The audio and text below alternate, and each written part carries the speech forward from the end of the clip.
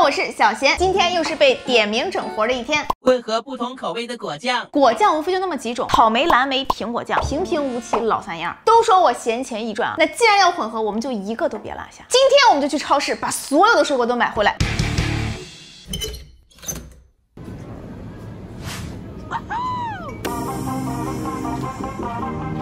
为了集齐所有水果，我今天特意选了一个进口超市，看看这水果区的规模，格局直接打开了。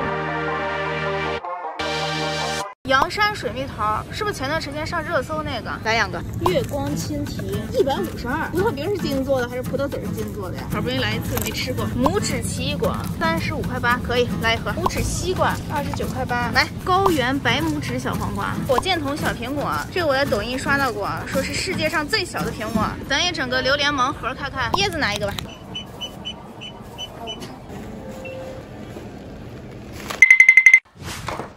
回来了，刚才咱们在进口超市那一趟溜达啊，一共是花了591块9，贵的我都在那儿买不起了，所以我又去了一趟正常超市。所以今天我们所有的水果加起来，总共是花了724块7。看来想实现水果自由啊，这个成本还是挺高的。 做果酱得先切丁啊，所以我们就一边切一边尝。这里头有太多我都没吃过的，要不是给你们测评，我自己肯定舍不得买。第一个阳山水蜜桃，有阳山的等等吗？看看这是不是你们那儿上过热搜的桃？阳山水蜜桃味甜多汁，插个吸管就能喝。去年吃了一个，村子现在还在抗洪。说是捏吧捏吧，然后就可以把管插进去，把它喝掉。 我现在已经把它捏软了啊！看这个皮儿，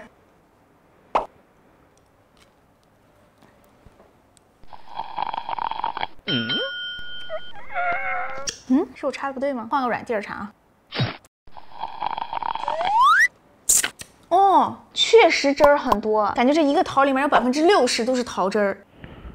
拇指西瓜，小小的，它看起来很像西瓜吗？我觉得也就那么回事儿吧。就是你看看，跟我这个正常西瓜比起来，也没有很像。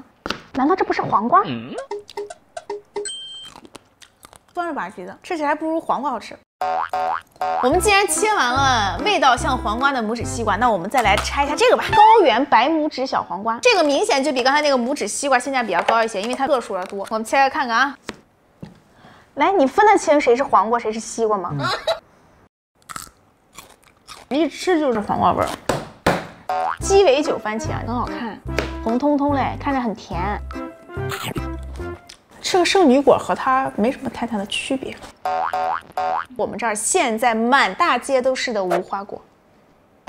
可能有些地方人不吃无花果，但是你们小时候应该吃过那种5毛钱一袋的无花果吧？ 跟它味道完全不一样。那不是他做的，无花果丝儿不是无花果做的吗？是萝卜。那它凭什么叫无花果？琉璃盏里头缺少一点黄色，放一根香蕉。网上不是流传着一种说法，说香蕉和枣一起吃是味儿冬枣。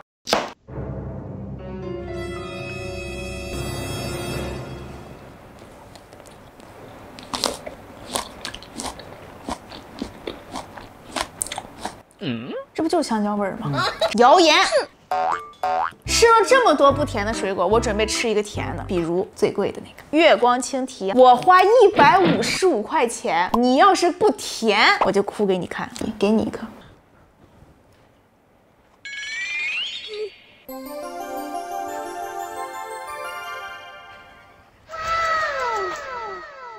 有点甜，有点脆，皮儿薄馅儿大，还多汁，就感觉好像吃了葡萄界的灌汤包一样。有它加持我的果酱，信心满满啊！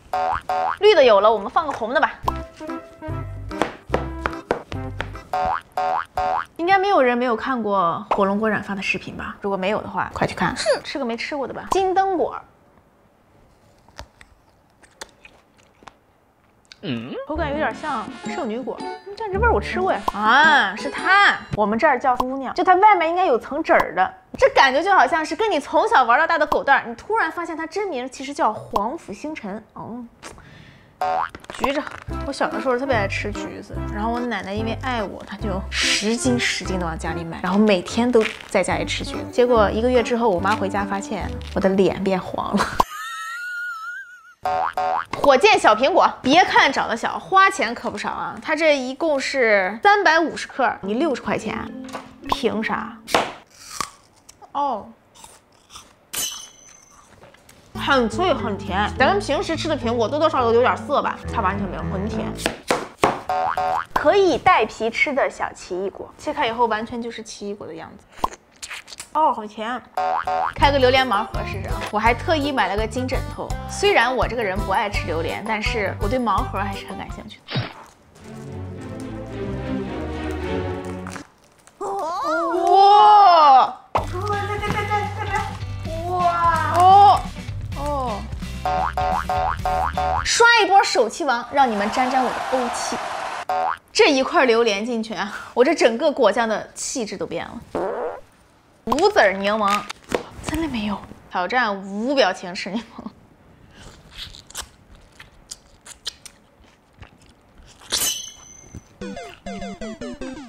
哎，又酸又苦又涩，哎，甜，把瓜劈了。还剩一个石榴和一个椰子啊。哎，这俩可以拍一个沉浸式开水果。凯4沉浸，沉浸式结石榴。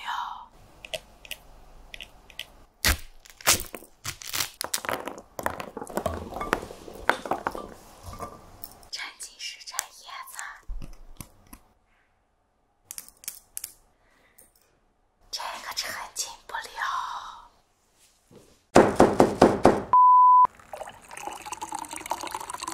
终于把水果都整完了，真是整了满满一锅呀！加糖。现在各位水果代表们已经开始在锅里开会了啊！你说这最后熬出来的果酱是什么颜色？老规矩，来一波有奖竞猜啊！最后猜对的奖第一口果酱的试吃权。你们现在看我这个打扮就知道是人间真实了吧？你猜我煮了多久？这个果酱的颜色现在逐渐变得无法控制。哎呀，天亮说晚安呀4个小时过去了，全球独一份熄火盲菊无橙莓果梨桃莲椰焦枣柚果酱。谁看能忍住不给一个点赞呢？肉桂酱色，不愧是混合果酱啊！前调香蕉、橘子，中调大枣、苹果，尾调西瓜。我这155块钱的月光青提就这么被埋没了吗？尝一口啊！